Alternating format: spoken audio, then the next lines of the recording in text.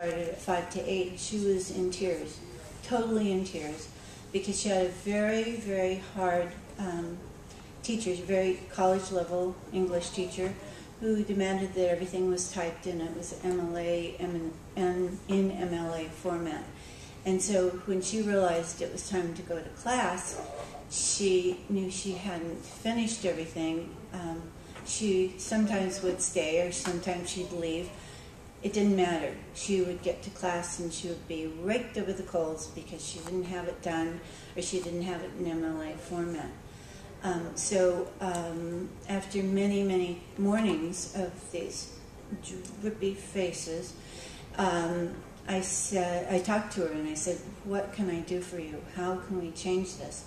And she said she didn't know. Her teacher had got mad at her if she didn't have it, got mad at her if she was late.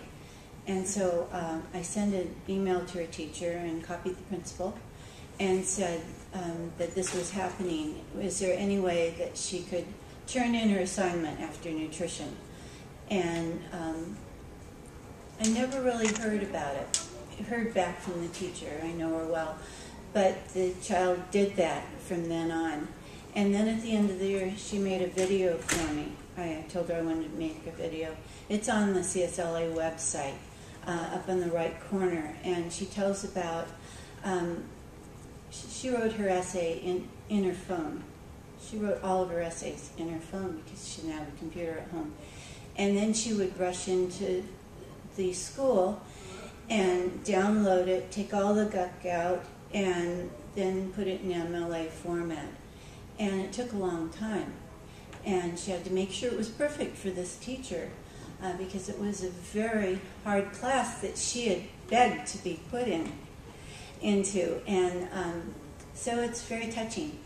It ended up in an article, and when I was back in Washington, D.C. in June for the ALA conference, the article was written by an Associated Press reporter, and ALA had it on in the press room in stacks for everybody to get, and it was really pretty exciting, and so everybody get to see the video also. So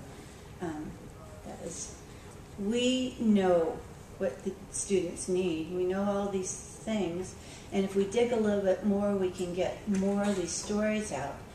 But they're really powerful stories, and we need to really share them. The reason this story came out was because there was this man in the library, and he was way up on cloud nine, and he was saying, "Wow, this library is great, and it's really exciting, and isn't it nice the kids have the internet, and they can do all this stuff?" And I said, wait a minute. And I told him about this young girl. And I told him, I had to repeat it maybe 3 or 4, maybe 6 times. And when he finally understood, he kind of laughed twice. She read it on her phone. And then when he finally understood the impact of what I was saying, he nearly fell over, literally almost fell over. Because people don't know that students are struggling like this. And besides was struggling with the language. This young girl, it was her second language.